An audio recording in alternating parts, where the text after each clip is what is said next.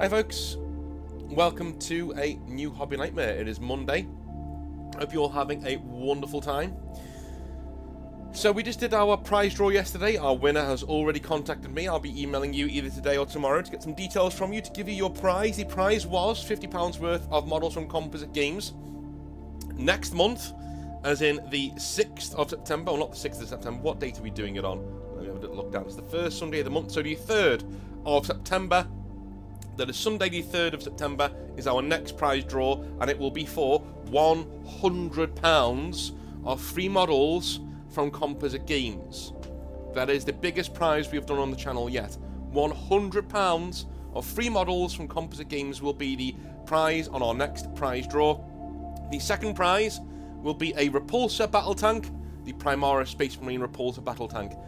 Either of those two prizes sent directly to your door, even if I have to pay for the shipping myself. It will be sent directly to your door.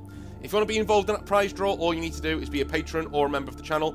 Each time you are subscribed to one of those things, it gets you one entry into the prize draw. This is probably the best chance you're going to have to win a prize such as this, because we only have like 150, 200 people in the prize draw at any one time. So, head on in, have some fun, support the channel, and yeah, good luck with the rest of your models, and congratulations to you for winning that prize yesterday. I think it was Bartholomew Nocturne, I think. So congratulations to you for doing that. You absolutely wonderful person. You signed up and you won. So good luck to you. Yeah, Bartholomew Nocturne. Well done, mate. Well done. So this is New Look Hobby Nightmares. So these will be about the hobby on Mondays and Wednesdays, and on Fridays they will be a bit more esoteric, a bit more all over the place. But we'll see. We'll see how we go. Rob Denob says, "Hello from the deserts of the West. I have a story that goes through some nightmares, but ultimately ends on a good note. In my local scene, I go by Rob Denob."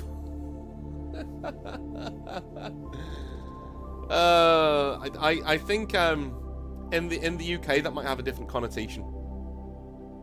And I find it a hilarious nickname given to me by a good friend who, while attending Games Workshop's Grand Narrative event in November of 22. As you can guess, I play orcs, and it's the army I've played the most by far since I began my hobby journey in the beginning of 6th edition. About 11 years ago now. It wasn't my first army, but it's for sure my first true love. Our journey begins with the end of my Magic the Gathering career. I had been playing Magic for a couple of years at a friendly local game store, right out of high school, at the age of 18, and always showed up on weekends to test a new deck.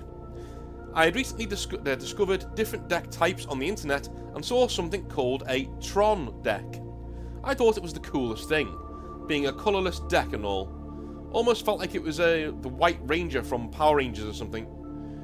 I finally get to play this deck after assembling it for weeks against a regular who had a whole suitcase filled with decks of all types, from mill decks to the kind that beat you with infect tokens or whatever. This gentleman had been someone that was there most weeks, and he looked about in his late 30s if I had to guess. We ended up playing each other, seeing as we were the first ones at the store that weekend, and what ensued was a series of games where I had won several in a row, each win against a different deck he pulled from his suitcase, until he finally won on his 8th try.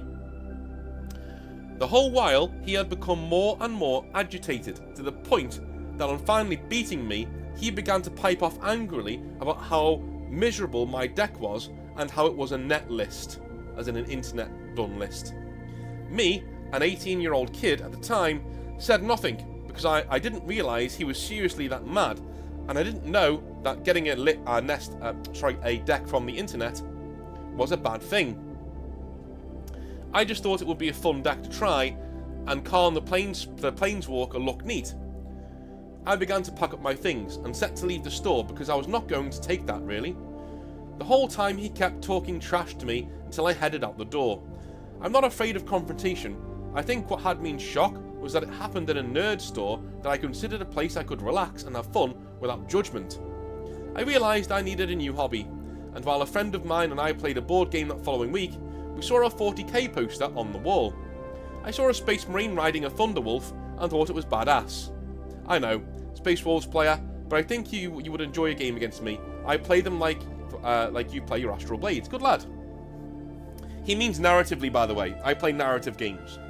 So I play rule of cool games. I don't really play competitive games. Not that I judge you for playing that way if you do. It's up to you. This would lead me to sell my MTG cards, getting over $1,000 from them, and using that to purchase my first 40k army, which of course was Space Marines. I take these Marines into my first matches of weekly pickup games, and eventually my first tournament. I'm really sorry that happened to you. I'm just going to take a quick break there so I can have a sip of tea, but I'm really sorry that happened to you, that you were chased out of your hobby, basically, by some douche. That's horrible. You know, I honestly don't get how... Whenever I start getting my hackles up, unless somebody's cheating, if I think somebody's cheating, then I get honestly annoyed. But if I'm not having very good luck that day, I just remember it's a game of toy soldiers and back away slowly from my anger, from my temper. Alright, I remember my first 40k game against people I had never met before, and it was a 2v2. These two guys were veterans of the hobby, and I was paired with a good friend from high school who got me into 40k at the time after suggesting it to him. Okay. Let's call the first one Brian. Sorry, let's call the first one Brain, and the second dude Pinky, okay? Brain and Pinky were both avid Chaos players, while my friend and myself had Space Marines and Orcs. We were greener than green though, and thought playing against people who knew the hobby would help set us up to learn more. Wrong, yeah. After the first 2 turns, we got our first taste of the tryhards in 40k. Many things happened, such as Brain complaining that my Land Raider was Forge World, it was Achilles, and I didn't know that Forge World was OP at the time. But I'm a new player, and it's not like I was going to win anyway. Which he'd destroy anyway using his Obliterators on turn 1, Deep Strike. 6th edition, you can't Deep Strike on turn 1. If this is 6th edition. I'm pretty sure. People in the comments will be able to tell me, because there are rule noggins in my community. But I'm pretty sure you can't Deep Strike at the top of turn 1. Even in 7th edition you couldn't do that. I'm pretty sure.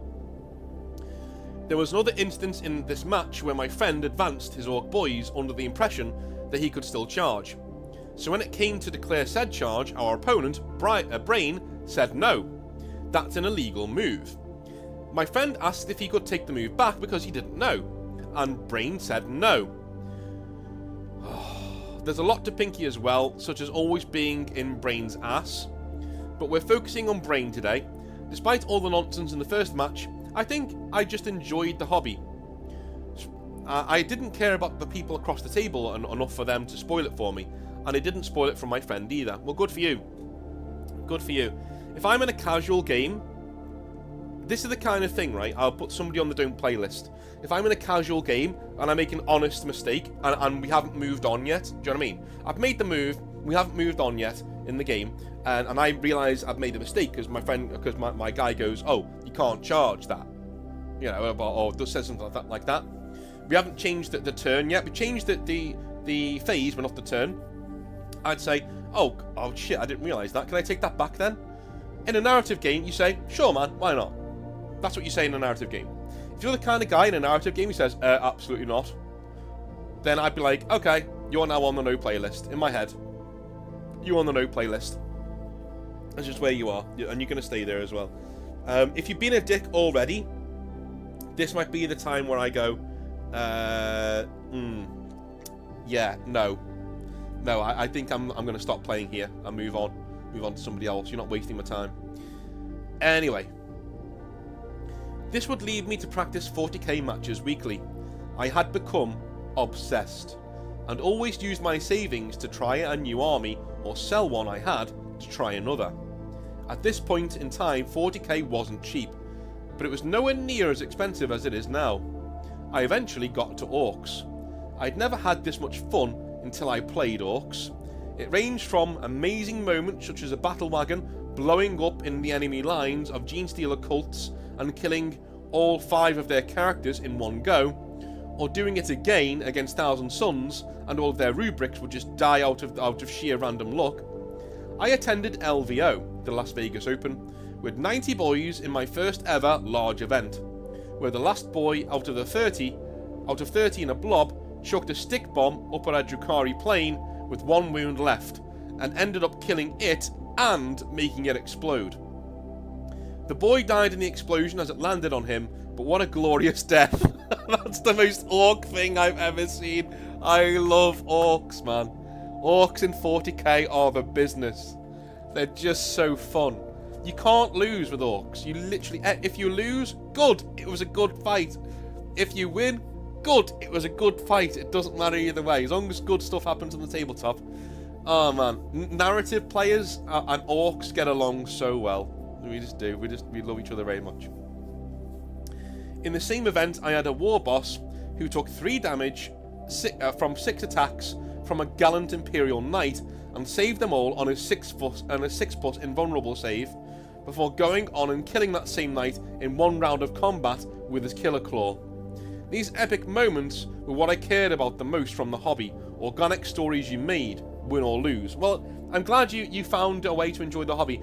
I don't think everybody should have to go through several armies before they find their moment, though. Just saying. Don't get it too twisted, though. As much as I love narrative, I really love competition. I'd eventually run into Brain 2 more times, and yes, he never changed. In the first rematch, it was a local event where he'd lie about a Tyranid rule, Power of the Hive Mind, to illegally deep strike a unit without the deep strike keyword. However, at this point, I was quite familiar with 40k rules, and asked him to show me, where he promptly looked me in the eyes and said, never mind. The second time I played his Tyranids, I rolled him, and I believe that was his last 40k match because I never saw him again or saw him play an event again after that. Probably because he realised he wasn't the best in our small pond anymore. I'm not saying I'm the best, but he wouldn't auto-win tournaments from then on. Brain would have always won the local tournaments before, and stack up all the store credit to brag about it. He never even spent it. He'd also complain to the judge when an opponent had a horribly broken rule, like reroll saves, while he was running the horrendously broken Eldar. So long, Brain. I'm glad you moved on to Star Wars spaceships or whatever it's called. You are such a fucking troll. I like it. I like it. Fast forward to this year of 2023, where 2 friendly local game stores have set up qualifier tournaments. 3 in fact, where the first place winner in each would be on 1 5-man team, while the highest points scored from the 3 events would fill up the 4th and 5th spots respectively. This 5-man team was set to be the best 5 qualified against the other friendly local game stores' top 5. The 3 qualifiers were done with 9th edition rules, where your boy would win the second qualifier after claiming that second slot on the team. When it came to the time for the 5v5 team championship itself, our team would eventually win, in spite of having to learn a whole new edition, the 10th edition, for that game. A little caveat, it was supposed to be a 3-round event, but the opposing team called it quits after the second match, realising they couldn't catch up in wins. I was happy we won, but I was disappointed I didn't get to play against those they considered to be their best players. I wouldn't be disappointed for too long, because in 2 weeks' time there'd be one more event, where one of their best players would attend. Well, there's nothing wrong with setting up another game away from that event if you really want to play people, dude. Every tournament played in our pond over the past 20 plus years, and this one was no different. Okay. Sorry, hang on, I'll read that again, me being ridiculous. Every tournament played in our pond has over 20 plus players, and this one was no different. It was just in another city. This is where I would play 3 wonderful opponents. My first was against a Blood Angel player playing his very first game of 10th. Upon telling me this, I let him know my opinions on his list, such as setting his Sanguinary Guard out in the Storm Raven, otherwise he wouldn't get to realistically play them until turn 3, and by then, most games are usually over at this level. He'd agree, but still wanted to deep strike them, despite me suggesting that he could post them up in LOS terrain, don't know what that means, line of sight blocking terrain, is that? Yeah? And just get a better charge. No worries, I thought, because I didn't want to play his army for him, of course. He'd eventually deep strike those Sanguinary Guard, only to fail the charge out of deep strike, of course. He looked at me and said, an 8. I failed. I told him, nah man, looks like a 9 to me. He smiled and pushed his Sanguinary Guard into combat, where they were promptly eaten by my Squigosaur. You are such a dick. But you're a dick in a good way, because he wanted to do that, you know, he wanted to charge and have his moment. But hey, he wanted to charge it. We all talked about the books of, we talked about the books of the Blood Angels and how badass I found Dante and Gabriel Seth. And of course, the best Primarch, Sanguinius. My second match was against a local veteran player, running his Salamanders. He's a fantastic painter, a solid opponent and a joy to play against. The great thing about him is that he is honest and upfront about everything, including intentions of movement and what he is wanting to do. I always tell my opponents if they ever want to take a move back. They absolutely can, as long as it's not anything that affects dice rolls already done from the last phase.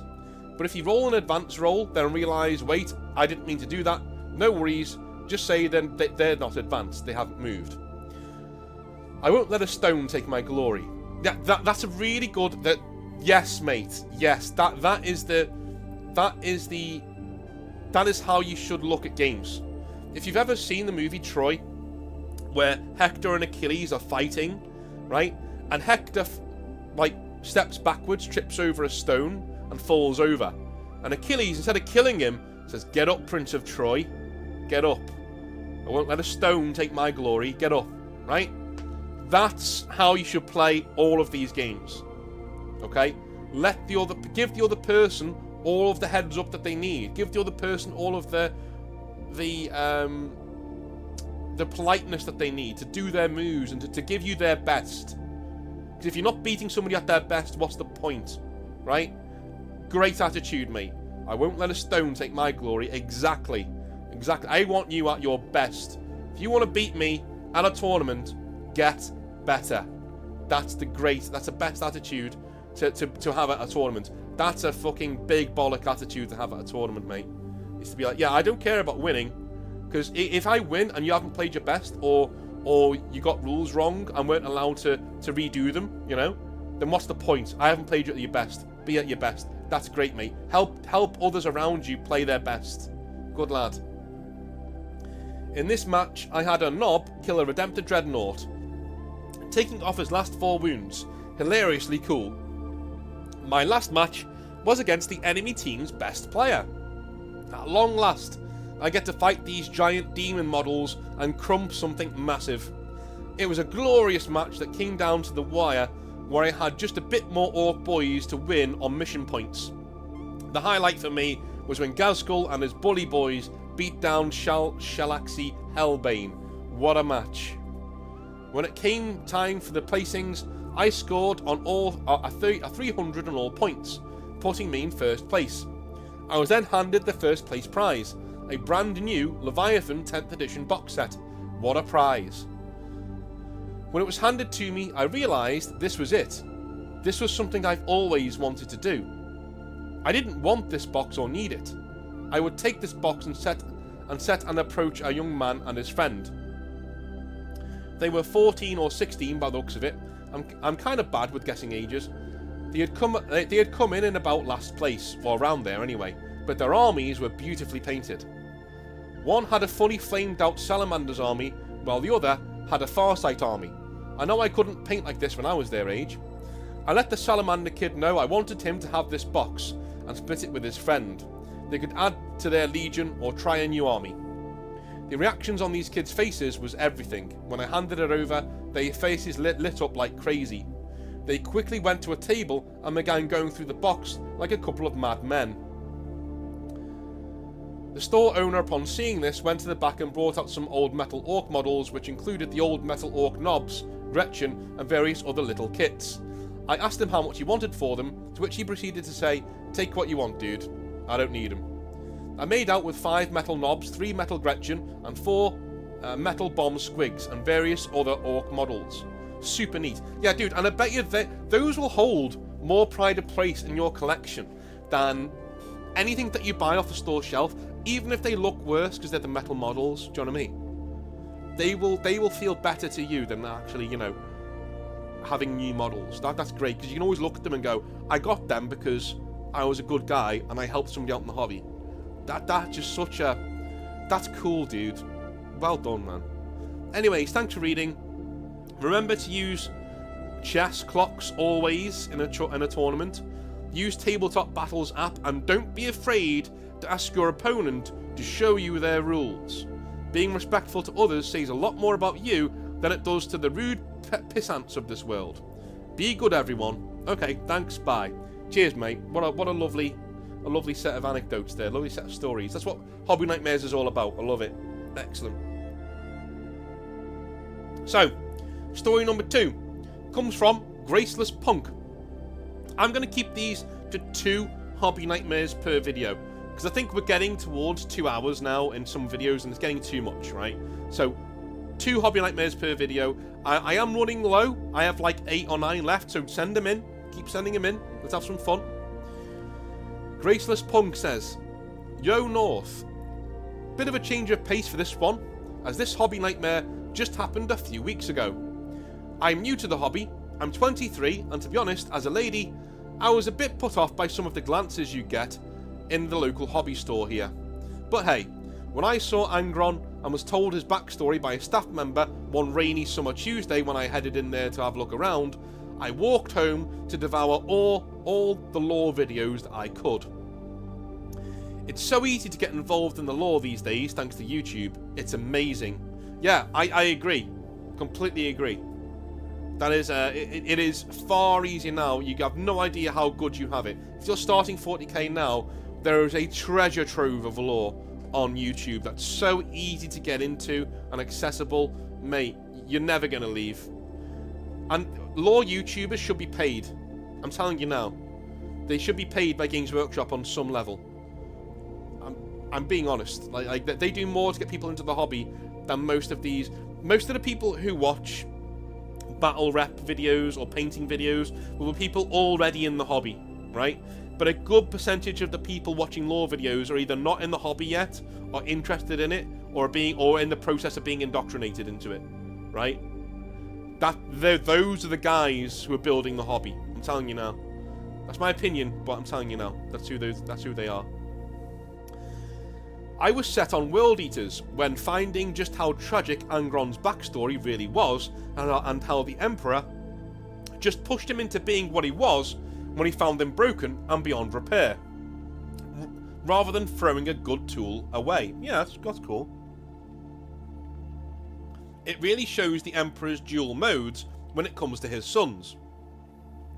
The first fact is that he loves them as sons. He does. The second is that he will sacrifice them in a second if it means bettering humanity. Nobody is above such a sacrifice, not even the Emperor, which is why he's so ruthless.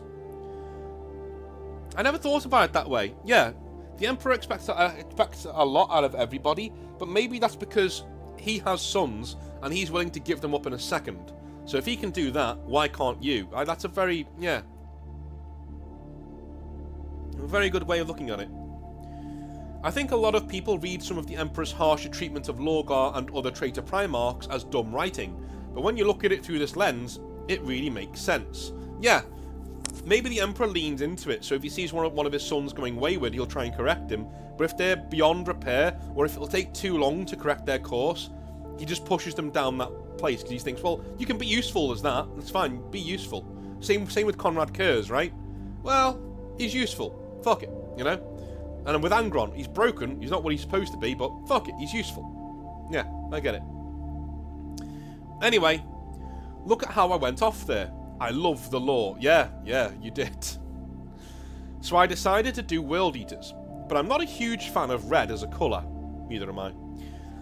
Instead, I went with the white and blue look and made my World Eaters lost in the warp during the heresy or just before the heresy. They come out to find everything gone to shit. They don't even have the butcher's nails.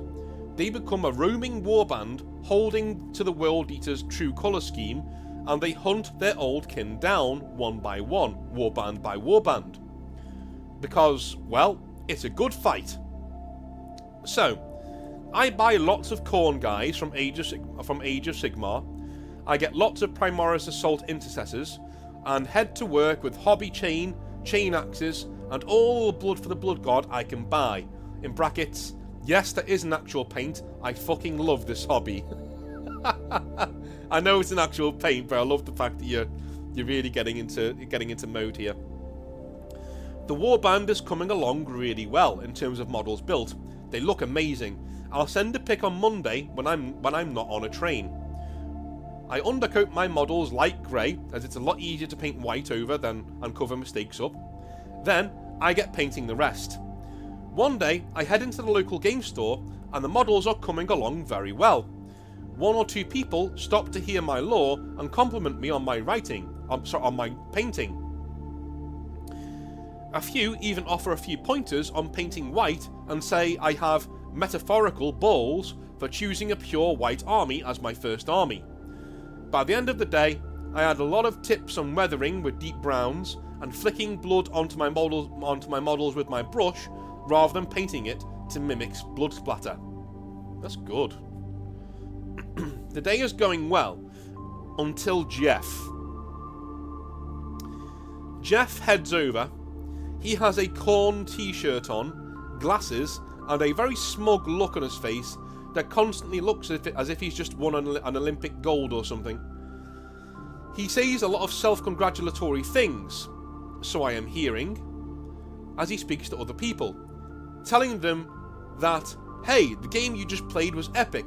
I just played a game just like that, where I smashed another World Eaters player because they dared say that they could play Angron's boys better than me. Jesus Christ. At this point, I want to get out of there before he sees my models. Yeah, you see what's coming. So I start packing up my models. Then he catches a look at my force and says, oh no, and says, what the hell? How are you painting those? He walks over and stands over me. As World Eaters? I ask. He shakes his head. Oh my god, so much wrong here. World Eaters are red in the lore, that's just how it is. You're painting a Horus Heresy scheme on a 40k army. Not only that, these are 40k models, and Space Marine models at that, not Khorne at all. Maybe you should call them something else. I was a little gobsmacked. Who the hell was this cretin? I love that word. Who the hell was this cretin to tell me all of this? If he'd have said this with a normal tone, I'd have taken it as some honest feedback, even if it is a bit rude. His tone was head-patting, condescending, hostile, and treating me like I was a fucking moron. Being new to the hobby, though, I just shrugged and thought, well, yeah, maybe I did these wrong and should take his suggestion on board. Then, Mike the manager heads over and says the most brutal thing I think I've ever heard. Okay.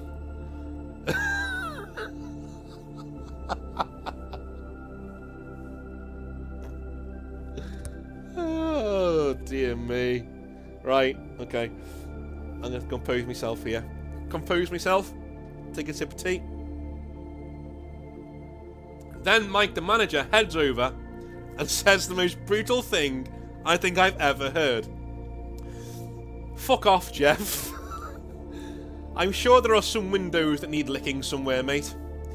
He stands in front of Jeff, blocking his view of me. He turns round to me. Dude, your World Eaters are awesome. Don't let anybody tell you they're shit just because they don't like the lore you went with. Paint your models your way, alright? That's the hobby. And before you accuse him of white knighting, Mike is gay. Like, really gay. Like, boyfriend kisses him goodbye in front of other folks gay. I know a lot of straight couples who won't even do that in front of people they don't know.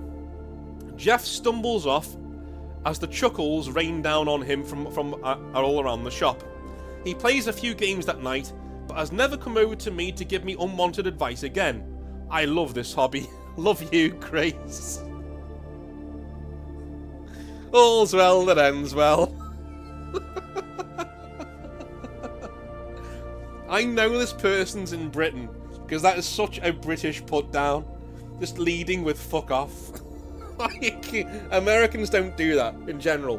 They don't say, they say, oh, fuck you, or something like that. Yeah, they don't say fuck off, mate, like, straight away. Do you know what I mean? Like, that's just such a...